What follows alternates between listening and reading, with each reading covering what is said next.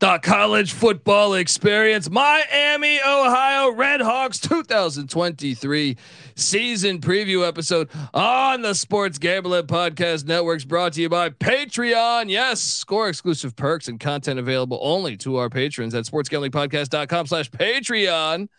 And remember, as always, folks, to let it ride.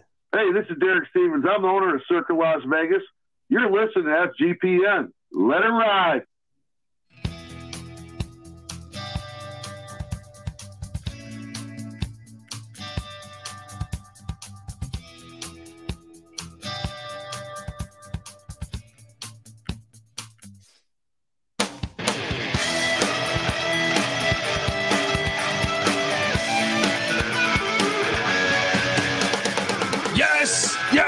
Yes. Woo!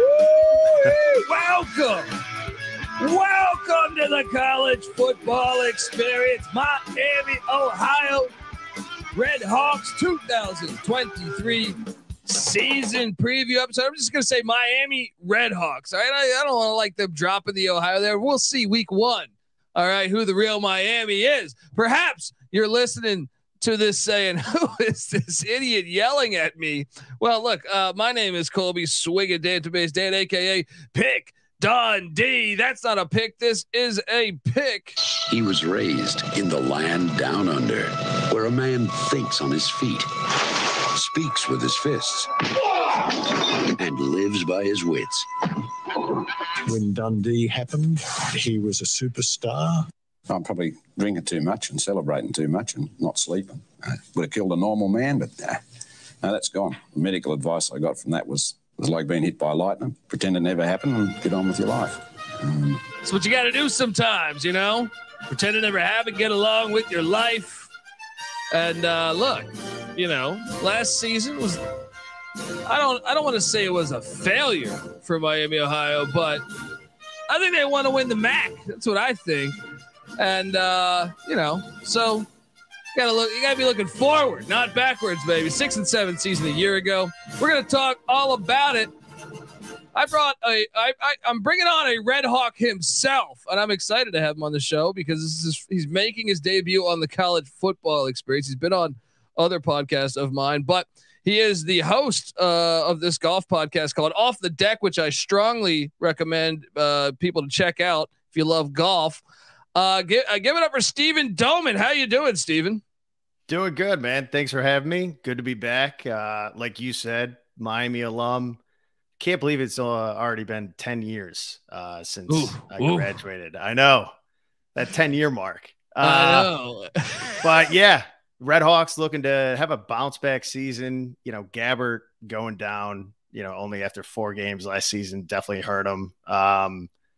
But you know, this is Martin's 10th year, you know, going into his 10th season. So I think it's put up or shut up for him. But I was just about to ask you that before I guess we go into the specifics. 10 in the MAC. Normally you got a lot of times coaches won't, I feel like they won't last that long at the MAC. Either they'll leave, they'll jump for another job. He's 45-59. Now he did kind of inherit a mess. His first 2 years were really bad losing seasons. Third year, he jumps to a 6-7 season. They lose the bowl game. And he really has only had 2 winning seasons, but it seems like he cruises to those Bahama Bowls and those Lending Tree Bowls, you know, cause he's been bowl eligible. What? 3 of the last 4 years or something like that. Yeah. 5 out of the last 7, maybe even the COVID year, they were 2-1. I don't know if that counts, but I mean, what it's a big year for him. I mean, 10 years, that's a long time, like you said, with a program. So, you know, I'll give him a little bit of a pass last year. You know, you got Brett Gabbert going down, and you know, to Avon Smith's credit, he came in, I think he was like a redshirt freshman or something like that. And he's more of a dual threat type guy. But he came in, did okay. But yeah, you know, Brett, he's the guy, and hopefully he stays healthy this year. And if he does, then, you know, I think they're going to look pretty decent. So big season though for Chuck. It is. And look, I'll even build the case of this too. You look at last season, They get blown out by Kentucky out the gate. Okay, SEC school. They kept it somewhat respectable with Cincinnati. They lost by 21, but I still feel like that was a little closer than previous years. They beat Northwestern, beating a Power 5. Obviously, Northwestern now a complete mess, but doesn't matter. That game happened. That's a win. You could tout that.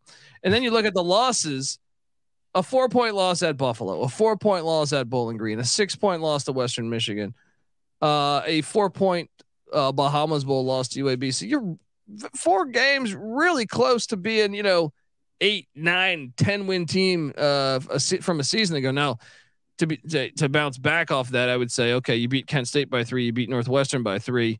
There was a lot of close games. Yeah. 18-7, 1-point win against Ball State, 6-point win against Northern Illinois. Every game was close. So maybe that's with a backup. That's with a backup. So like and they're not to get too far ahead, but they're returning a lot of guys on defense, and that was really what kind of held them in those games last season. Yeah, definitely. The defense was the strong suit of the team. So we're going to talk all about that. We're going to talk about the offense, the defense, the special teams, the transfer portal, and go game by game on the Red Hawks schedule. But before we do that, folks, I want to tell you that the college football experience, Miami, Ohio Redhawks season preview episodes brought to you by us. Yes, Sports Gambling Podcast Patreon. Do your part in the war against corporate gambling and sign up for the SGP Patreon. There's a ton of exclusive content, contests, and merch just for our patrons, plus a monthly SGP stories podcast, which, I mean, come on, folks. This thing's going to be ad free, and we'll highlight some of the best stories from decades of being DGens and, some off the record stuff that, maybe the history of how we came together, now that we are in 12th year of SGPN. Let's go. There's even a Discord channel for the patrons. The Sports Gambling Podcast Patreon is a great way to score exclusive perks and support SGPN. Go to sportsgamblingpodcast.com/Patreon. Once again, that's sportsgamblingpodcast.com/Patreon. And remember, as always, folks, to let it ride. All right, we are back on the college football experience, Miami, Ohio Redhawks season preview episode. Love those. And that's what I'm curious. I mean, I know you went there. I have some family that went to Miami, Ohio as well. And, is that a tough thing to juggle, say Tuesday night, November, when the Maction's playing and you got to tell the wife, hey, look, whatever TV show you normally watch, you got to put it on ice. She's like, I thought that was for Saturdays or Sundays. No, this is a Maction Tuesday, sweetheart. You don't know. We got a big game. Is that something you got to battle, Steven? I would say normally, maybe, but like my wife also went to Miami. Oh, so well played. I kind of got the, the green light to watch any game that they're on, Fair. And if not, you could say, hey, you're not a fan then, sweetheart. All right.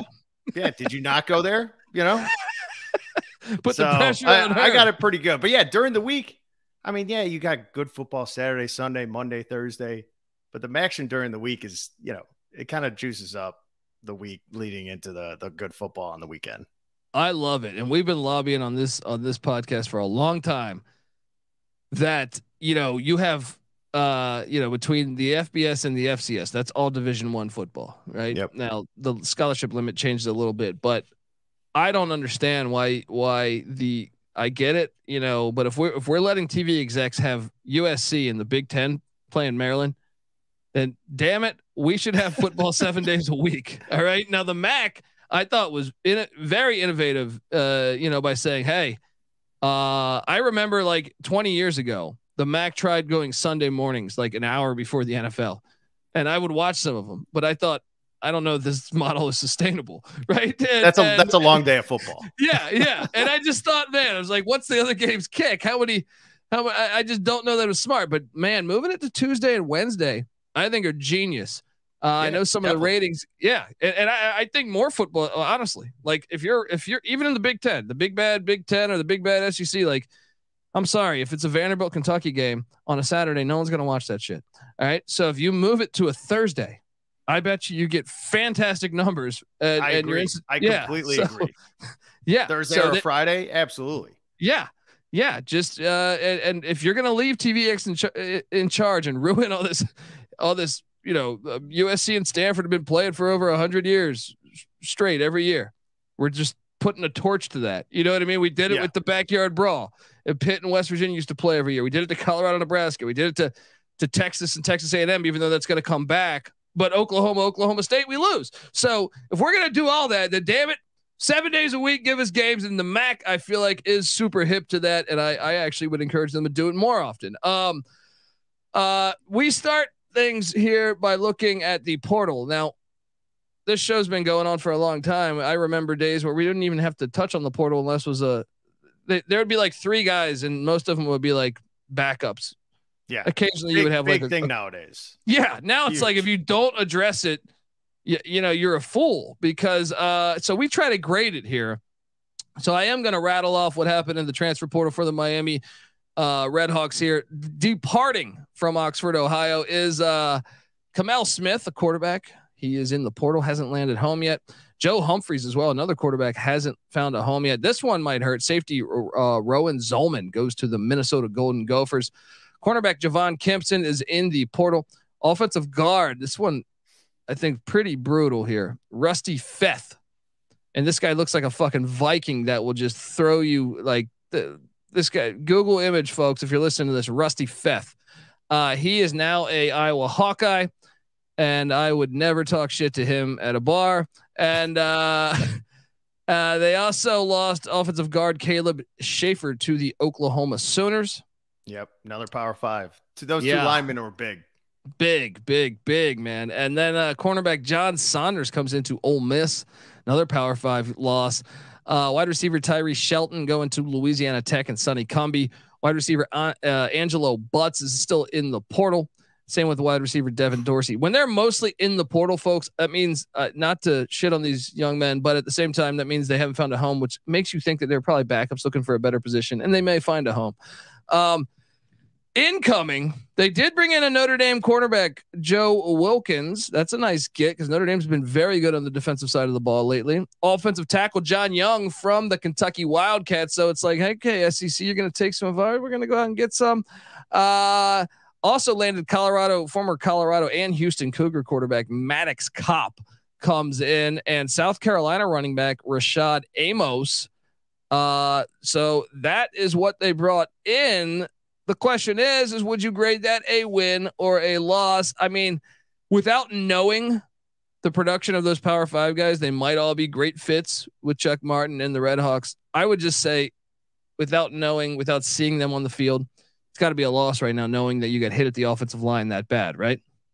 Yeah, I'm with you. And especially last year when I think they were like, 3rd worst in giving up the most sacks last year. So, you lose 2 of the starters. That's not a good start to the upcoming season. So I mean, just from volume too, it sounded like there were definitely more players that went into the portal from Miami than they actually got. So we'll have to see.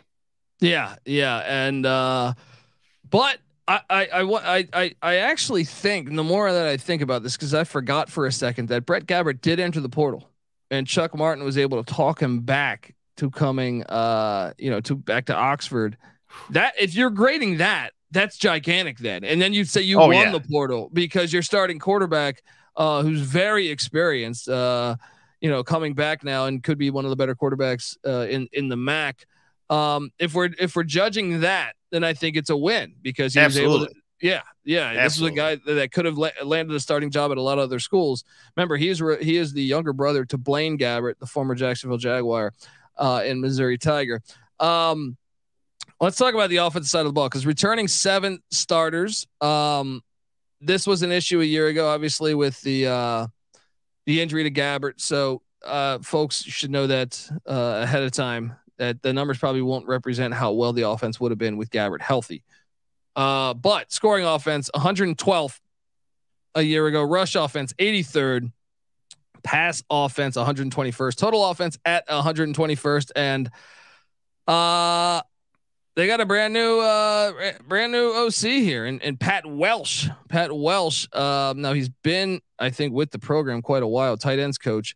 But you are bringing in a new OC after those numbers. Some of those numbers, though, I think you kind of throw them out the window, knowing that your starting quarterback was out for basically the season. How much? 4 games. Yeah. I mean, how much do you put into those offensive numbers? I mean, again, not too much. I mean, if you look at the year prior, I think Gabbert had really solid numbers, 2021. So I don't put that much stock into him. Looking back on it last season, I think they relied on the run game a lot. The offensive line wasn't too great. You're bringing in a young quarterback who probably didn't expect to play at all during the season to replace Gabbert. So not really put any stock into it, just because Gabbert, like you said, only played 4 games. Yeah. So and you still bring back Smith, so you actually now have a better quarterback room than you did previously because he's got those starts under his belt. I agree. And bringing in Maddox Kopp, who played at Colorado and Houston. So the QB room, I think, really deep for Miami, Ohio. Let's talk more about this offense because running back Keyon Mozee, I think it is, he is back. Little scat back, 5'7", 182, but man, he's effective. And so he's back at the running back spot, breaking in basically just 2 brand new wideouts. Miles Marshall is back at the other wide receiver spot, but Joe Wilkins, who I noted as a corner, is going to play some wide receiver, I think, this year for Miami, Ohio. So, okay. Love that. Look, you can sometimes I think that's actually why if memory serves me correct, that's why he transferred out of Notre Dame, was he didn't want to be a defensive back. They had moved him to defensive back. So maybe you got something there with Wilkins coming in. And then Miles Marshall returning is solid as well. Your tight end, Jack Coldiron, is back. Probably butchering that name. Coldiron might be Coldiron sounds cooler. Yeah, Coldiron sounds really, really cool. He is back. The offensive line took huge hits, but they still are returning, 3 starters. So man, imagine what would happen if they didn't lose those 2. They would have brought back 5 starters. So very true. All things said and done, I expect a big jump from the offense. Yes, I think if you had to circle a unit that you're most unsure about, I actually think you'd probably circle the wide receiver room. Second would be offensive line, knowing that you lost your 2 best offensive linemen perhaps. But I would say that would be the main red flags, but I still think the offense, if Brett Gabbert, I almost said Blaine Gabbert, stays healthy, I expect them to be like a drastic jump from 121 to, probably 80s, 70s, something like that. How about yourself? What do you make of this whole offense? I would expect that too. And those rankings, in the MAC, I think they were like second worst total offense and scoring. So not great, but as long as Gabbert stays healthy, I agree with the wide receiver position. They lost their most productive wideout by far. Hippenhammer. Yeah, great name. Mac Hippenhammer. We would play him in DFS. And that's another thing that's great about those Tuesday, Wednesday MAC games. We do MAC episodes for that where we talk about who you should play in the DFS. So if you're listening to this, maybe a first time listener, check us out, the College Football Experience, because we drop episodes like that. But Hippenhammer was a stud. Yeah, he was very solid for them. Even when Gabbert went down, I mean, he was. I think like you said, Marshall is their second best guy who's coming back, and I think Hippenhammer had something like 400 more receiving yards than him last season. So the wide receiver spot is kind of a question mark. You get Gabbert back, I think obviously that'll help. Offensive line is probably second. I'll agree with you there too. I think they had a starter that was injured last season. I forget his name, Vaughn. He didn't play all of last year, who's also coming back. I think that's one of the 3 starters that you said. Sam Vaughn. Yeah, I think the offensive numbers should be better. I also think we're going to see this Avon Smith guy come in, maybe a little bit more dual threat on offense, keep the defense on their toes, throw them off a little bit, to kind of just open some more things up on offense. Yeah, no, I could totally see that because of the dual threat capability, maybe even go some wildcat action. But right. I'm also intrigued about the tight end with Coldiron, and then you also have Luke Bolden. I think they're pretty sound at the tight end spot. Maybe you'll see, instances where they go with the double tight end set. Yep. But what I'm really excited about. So I actually feel like if Gabbert plays all 12 games, there's no way this offense is this bad, right?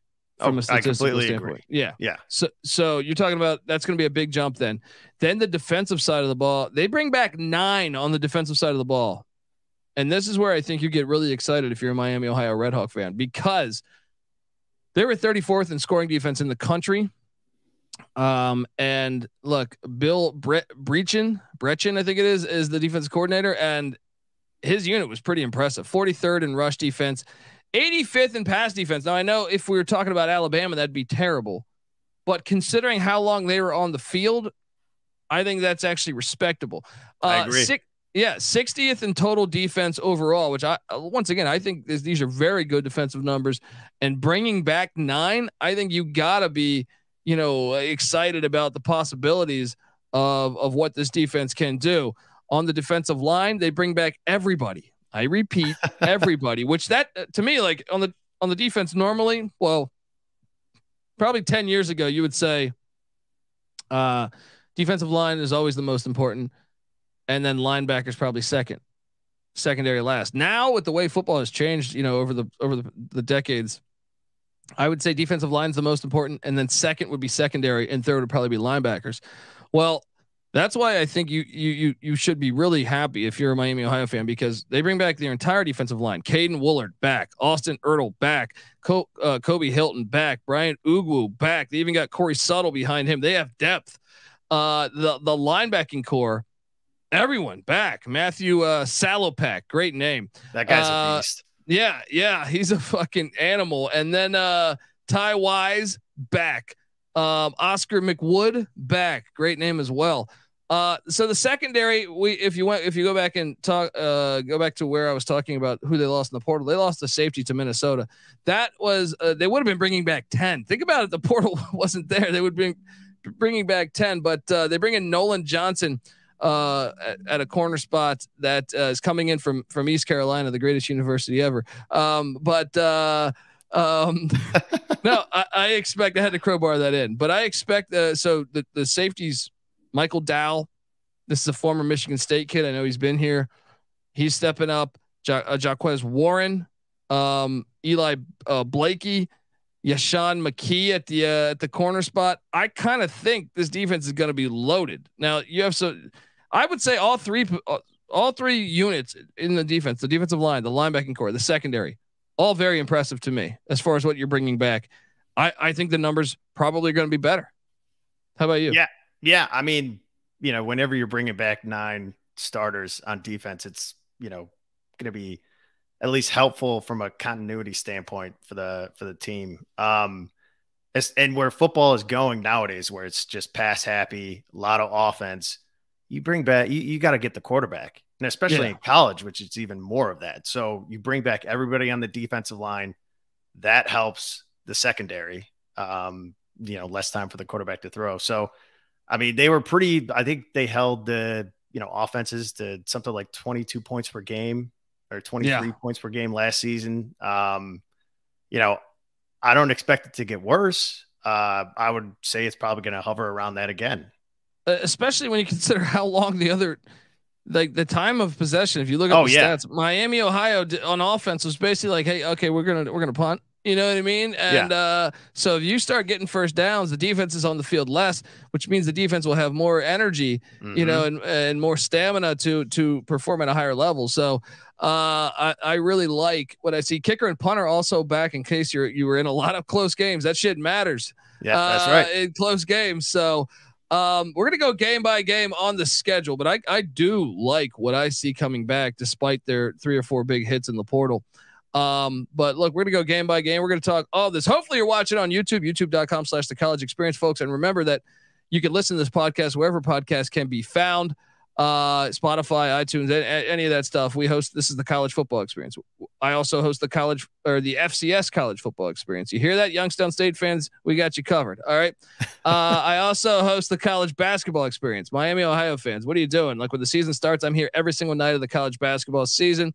We also host the college baseball experience, and we have the Big 12 experience, who part of our family now as well. So Cincinnati fans, maybe, although that's a rival. I know that's the rival, but maybe you want to check in on the rival and say, hey, you know, I hate them. Let me see how bad they're going to fail in the Big 12. Check out the Big 12 experience. But we come together as one on YouTube, youtube.com/the college experience. So please, if you can, subscribe, tell a friend. But look, I want to tell you that the Miami Ohio Redhawks 2023 season preview episode is brought to you by Underdog Fantasy. Yes.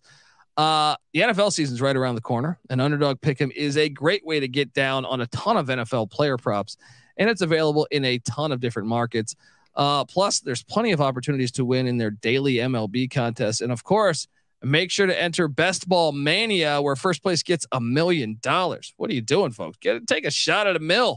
Head on over to UnderdogFantasy.com. Use that promo code SGPN for 100% deposit bonus up to $100. That's UnderdogFantasy.com, promo code SGPN. And look, I'll even crowbar this into this read, even though we've been with Underdog for a couple of years. They've been great to us. And I really stand by their product. And what's great is they do college football when the season starts, or especially like Maction Tuesday, Wednesdays in November, they do player props. And look, you can't find a lot of college football player props out in the world. If anything, I think this might be, I think this is one of the only platforms you can that I've ever seen. But man, you can find great value if you're a Miami Ohio fan and you're watching a ton of the MAC, or I feel like if you, once again, not to plug ourselves, but if you listen to us, we've felt like we've really been great on the market at the player props that Underdog Fantasy has given out when college football season comes around and kicks. And like I said, they on a Saturday, they won't dive as deep, but like on those weeknight games, which I know Conference USA is playing a lot in October, and then the MAC in November, they cover like all those games, and they put player props available. So if you're thinking Gabbert's going to throw for over 225 against Bowling Green, hey, I'm telling you, it's a lot of fun. So check out UnderdogFantasy.com. Use that promo code SGPN. I think you'll dig it. All right, we are back on the college football experience, Miami Ohio Redhawk season preview. And if you're watching on YouTube, you see this sweet graphic here. Shout out to Cam Kerr, our graphics guy, where we have the win total in the top right-hand corner. It says 6.5 wins. Wait a second here. I haven't looked at the schedule yet, but if you're telling me that you went 6-7 last year, even though you lost a lot of close games, sure, you won some close games, but you didn't have your starting quarterback. You returned 9 on defense, on a very good defense. Without diving, I know we're going to dive into it in a second here, but blindly, I would say, give me the over on Miami, Ohio. How about yourself? Yeah, I don't know if there's any, juice one way or the other with the under over, but yeah, that seems really low, especially, Gabbert only started 4 games last season and they won 7.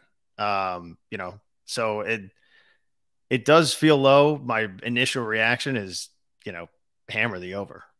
Yeah, that's my first too. And I will quickly double check about the juice here.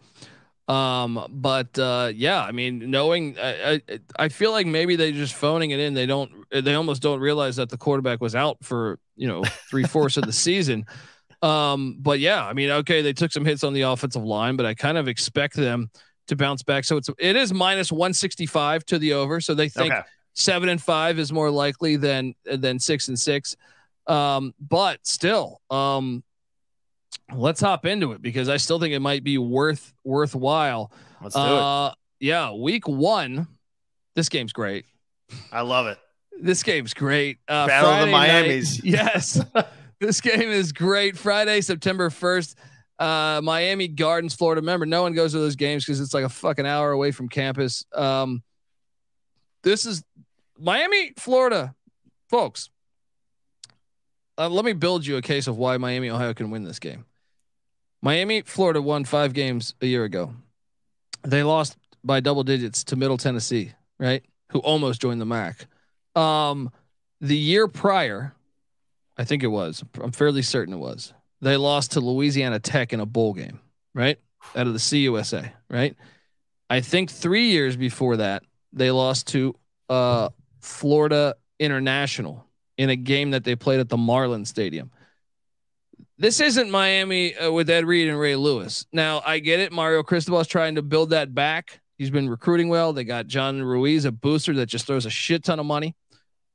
But Miami wasn't very good when we saw them play last year. So I actually think this could be a bit more of a game than people think.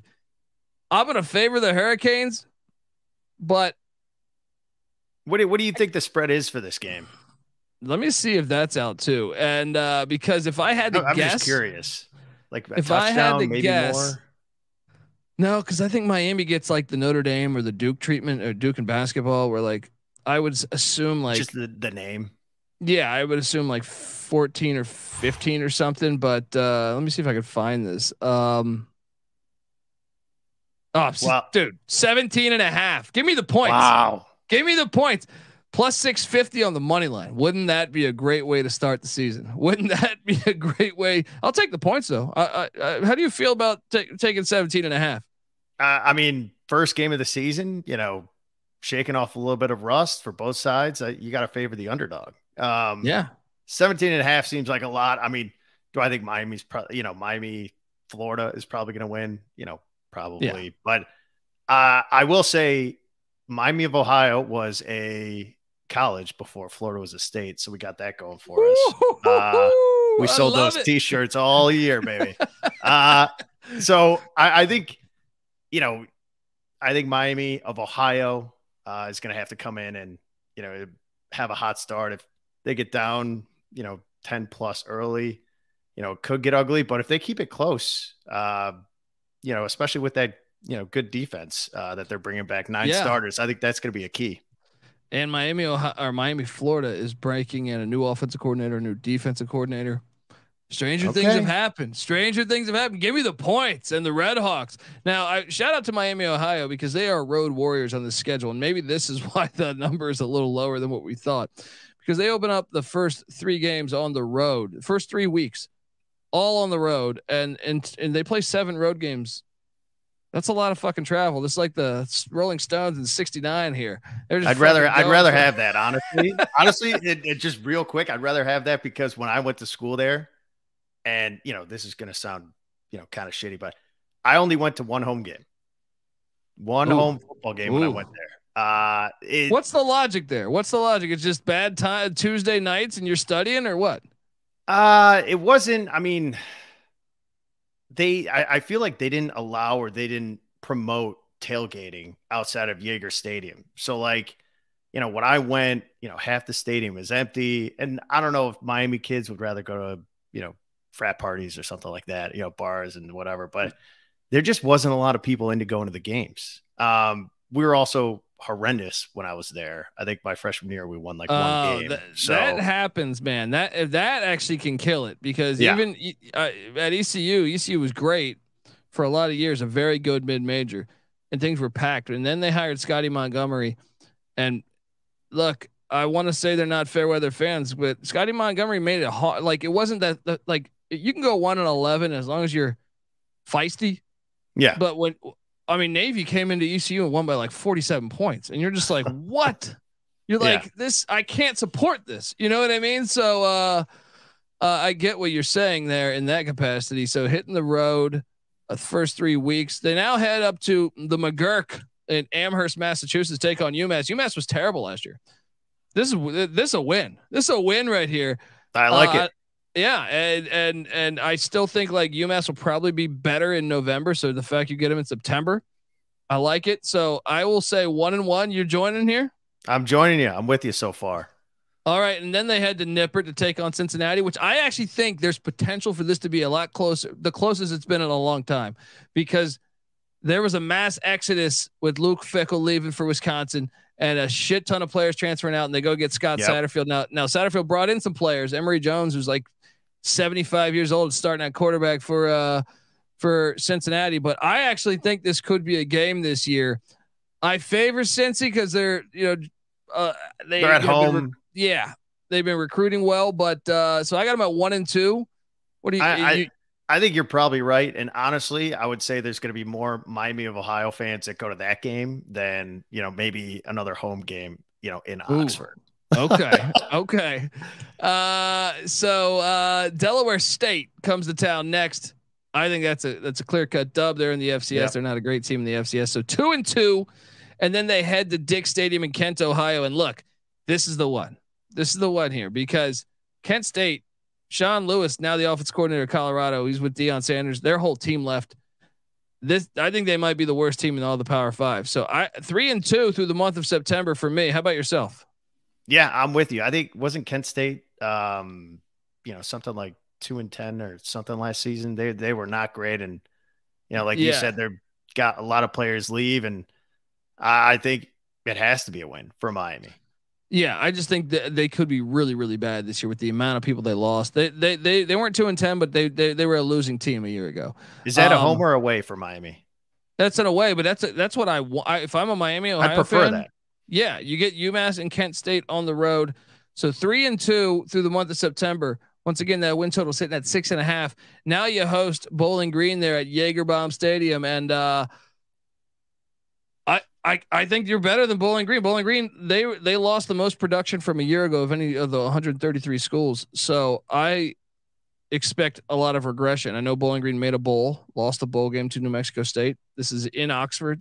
I think Chuck Martin and the Redhawks not bounce back, but continue it to move to a 3-game win streak and move to 4-2. How do you have this one shaken out? I would favor Miami to win. Bowling Green kind of gets a little feisty. They got a little Miami in them from last year where I don't think it's going to be, it'll be a nail biter of a game. That's kind of what I'm seeing. After probably a pretty decent sized win against Kent State, maybe Miami's feeling themselves a little bit. They come home, maybe think that they're going to roll on them, and it's a closer game than they think. So I think Miami's going to win, but I think it'll be little eye-opening. Close. Yeah. Close. Like a lot of those games went last year. So that would put us at what, 4-2. And then you gotta love the schedule so far because they head to Waldo Stadium in Kalamazoo, where Western Michigan, they fired their head coach, Tim Lester, and they hired Lance Taylor, but this is year one. You got to love that situation.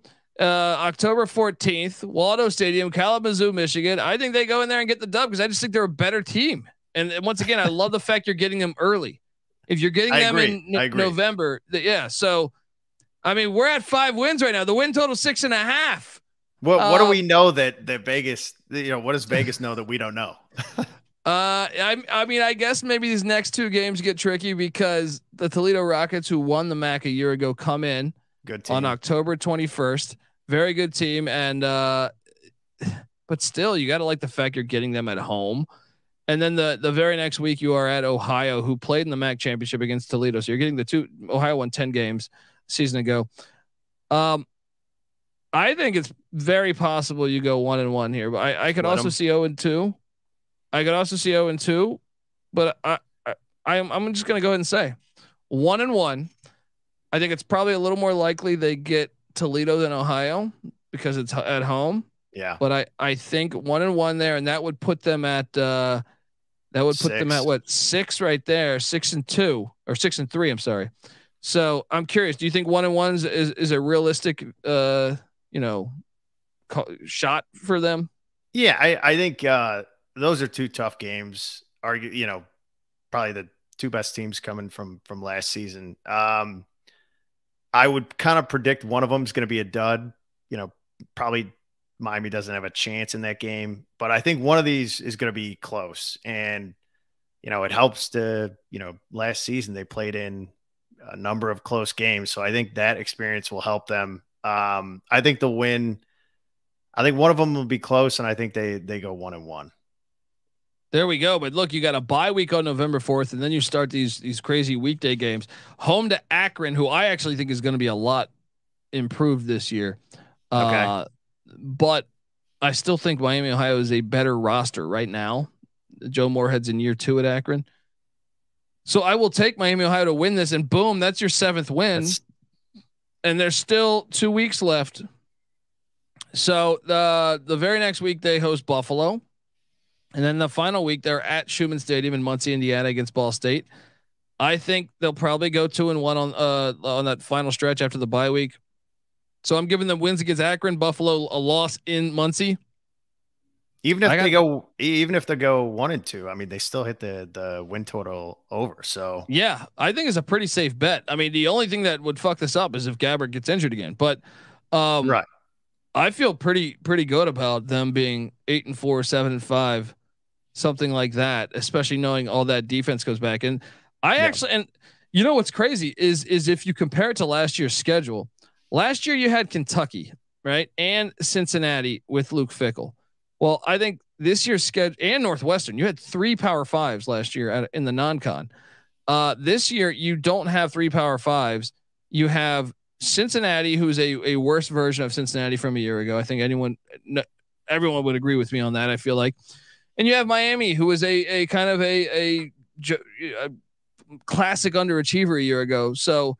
Yeah, and that Kentucky team last year was pretty good. Yeah, I mean, you saw Levis get drafted, and you know they got guys. So you also replaced the Northwestern game with UMass. I think it's a lot easier of a schedule than a year ago. I love the over here. I think you might even hear me talk about this over on our Locks pod. How confident do you feel about the over? Yeah, I mean, after going through the schedule, you got to feel pretty good. The out of conference games are for sure easier than last season. And we still gave them losses in Miami and Cincinnati. Imagine if they were to pull one of those upsets. I mean, I'll be honest, like there's not, I get it. They're 17.5-point dogs at Miami, Florida, but Miami, Florida was like a 21-point favorite and Middle Tennessee won last year. Now, obviously stuff happens. Yeah. Obviously we take Miami, we took Cincinnati, but I don't know that there's a 100% clear cut loss. Now, probably Miami, probably Cincinnati. But after that, I mean, all the other games to me are winnable. I'm not calling for them to go, 10-2. I think 8-4, 7-5, best case scenario 9-3. But I love this over right here, and I'm gonna load up on it. I see why it's juiced a little bit, but I don't care. I think even if Gabbert gets injured, I think you bring in Maddox Kopp, having the backup there that played some minutes there a season ago is encouraging. So I will take the over, and I feel decent about it. It seems like you are as well. Yes, sir. There we go. So look, before we get out of here, I had a chance to sit down with Michael Barker, aka College Football Campus Tour. If you haven't followed this guy on Twitter, you need to, because this guy goes to like 7 million games a year. I'm being sarcastic, but at the same time, folks, like he goes to like 6-7 games a week. And he lives in California, and he just bounces around. He's not a trust fund. He's just bouncing around, going to college football games, and he documents it all. And I'm not talking about just like like if I went to a stadium, I'm here at the game. No, he does like professional photos, talks about the history, finds cool things about the stadium, all that good stuff. Here's that interview with Michael regarding Yager Bomb Stadium, as I call it, there in Oxford, Ohio. Yeah. Joining me on the college football experience, Miami, Ohio Redhawks 2023 season preview episode is none other than Michael Barker, aka College Football Campus Tour, which you should be following on Twitter at CFB Campus Tour, because the guy's been to every single game ever. I feel like, look, he's been to every FBS stadium. And he goes to like 5, 6, 7 games a week sometimes. So, I mean, if that's not a strong enough reason to follow, I don't know why the hell you're listening to this podcast. But also I'll add in that he's got the photo of the game, which is normally awesome. And then you have his page kind of like shows the history of these stadiums, the way they're built, in their first years of some of those legendary stadiums, or in this case, Fritzy Yager Bomb Stadium. All right. So tell me about Yager Stadium, and Michael, I appreciate you hopping on the show, man. Yeah. Thank you for having me and the nice introduction. So Yager Stadium, Miami of Ohio. It's in the MAC. We know that. It opened in 1983, capacity 24,000. It's actually named after Fred Yager, who's the class of 1914, who was the lead donor for the stadium project before it opened in 1983. It seats 24,000, but the record crowd was 30,087 in 1999 versus Marshall. And one of the most unique things about the stadium, and they do it incredibly well, is Miami of Ohio, the school, is known as the cradle of coaches, because they've had so many significant Hall of Fame coaches get their start or make their way through Miami of Ohio. So underneath the scoreboard in the south end zone, they have these bronze statues, which are 1.5 times in size of the regular people, and they're all lined up. And you got the likes of Paul Brown and Weeb Eubank and John Harbaugh and Bo Schembechler, Ara Parseghian, and most recently Sean McVay. And so, you know, John Harbaugh, Sean McVay, Super Bowl winning coaches. You got Paul Brown, obviously founder of the Browns and Bengals. Ara Parseghian won national championships at Notre Dame. Bo Schembechler, big time, you know, Michigan coach, 10 years war with Woody Hayes. And then Eubank coached the New York Jets in Super Bowl III. So all those coaches came through, and they're all lined up. And you know, so when you go to Yager Stadium, you're going to take in the game, but you should really spend a few minutes walking around and checking out the statues from the cradle of coaches. Yeah, that sounds awesome, man. That sounds really cool. And what we love about the MAC is they're playing those Tuesday, Wednesday games. I think the MACtion should actually do more of that. You know, like more. I'm sorry, I think the MAC should do more MACtion games on those weeknights, because we get, you know, all eyes on deck here, or all hands on deck to watch those games. How many times have you been to Yager Stadium? So I've been to 2 games there, one in 2019 and one in 2021. The most memorable game was in 2021. It was a Tuesday night MACtion game, cold but perfect, and they beat down Bowling Green 34-7. And you know, when it's a blowout like that, you get a chance to walk around the stadium, and that's what I did. So I'm also going back there. They have another MACtion game Wednesday, November 15th in Buffalo. So I will get my 3rd game at Yager Stadium under my belt later this year. Awesome, man. I gotta get out there, man. Love the MAC doing these Tuesday, Wednesday games, and then I love the statues that they got going. Some personality to Yager Stadium. Folks, make sure you give Michael a follow, as I alluded to, at CFB Campus Tour, because, like I said, I mean, how many people have been to every FBS stadium? And most of the FCS, he even sprinkles in, I feel like, D2, D3 stuff like that. You gotta check it out. It's just a must follow for anyone that loves football, in my opinion. Michael, thanks for coming on the show, man, and hope you have a wonderful day, man. You too. Thank you, as always, for having me on your show. You're always welcome here, man. Thank you, and take care. You too. Michael Barker, Yager Bomb Stadium. Like, I'm here with Stephen Doman, and look, he's been to it only one time because he was too busy chasing women, I feel like, and you know, but hey. Get out there. Look, homecoming. What are you doing? Go back. Get to Oxford. Check out a game. Chuck Martin's got a winner in town. Dude, especially with us picking over, you know, 8-9 games, I might have to go back for a game this year. There we go. So, folks, A, hit a game this year, but B, check out Steven. I want to thank you for hopping on the show, Steven, because you know, you do good work there. The host of the golf podcast Off the Deck, and I wanted to get an alum on to talk about his experiences to Oxford. I've always heard it's a low-key great party school. Is that true?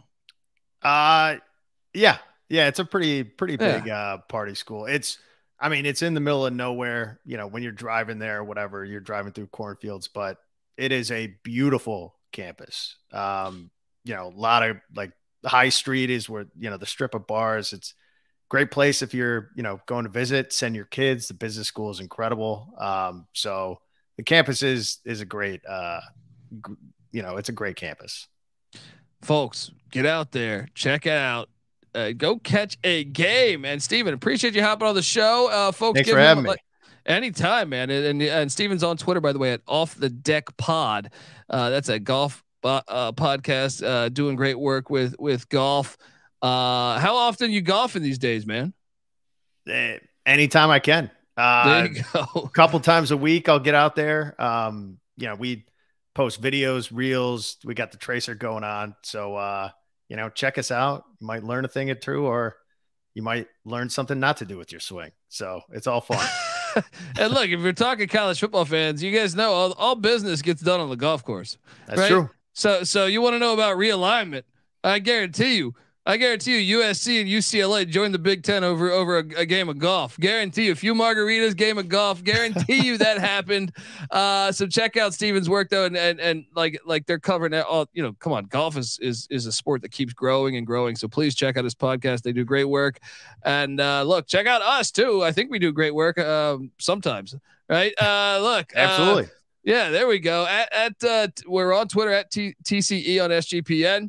I'm on Twitter at TheColbyD. But like I alluded to earlier, we host all those different solo podcasts: the college football experience, the FCS college football experience, the college basketball experience, the college baseball experience, the Big 12 experience. A lot of fucking shit. I'm just throwing at you. But folks, we come together as one on YouTube, youtube.com/thecollegeexperience. Please, if you can, hop on over to iTunes, give us a 5-star review. We always enjoy that. Even if you tell me I'm an idiot, just give us the 5 stars. I'll take it all day. Also, get the SGPN app. It's free to download in the App Store and Google Play Store.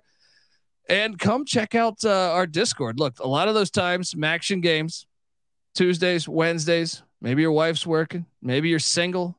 You know, maybe you travel for work. And damn, if you're not on the road, you're at the airport on a Tuesday night, at the airport bar, sucking back a beer, and you know, you got no one to talk to about why is Brett Gabbert throwing for 500 yards against Bowling Green. Well, there's a little thing called our Discord where there's just like a house party of degens hanging out there, right? So just hop on over there, sportsgamblingpodcast.com/Discord. We got all sports covered too, whether it's golf, whether anything. It could be a fucking game of dominoes happening in an alley in Mexico City, and I think we got you covered, folks. So check us out there. Like I said, sportsgamblingpodcast.com/Discord. Stick around next week. We got Phil Steele coming on the show to talk college football. Folks, check us out. This is the college football experience, Miami, Ohio Redhawks style. You better start thinking about yours. And we out of here.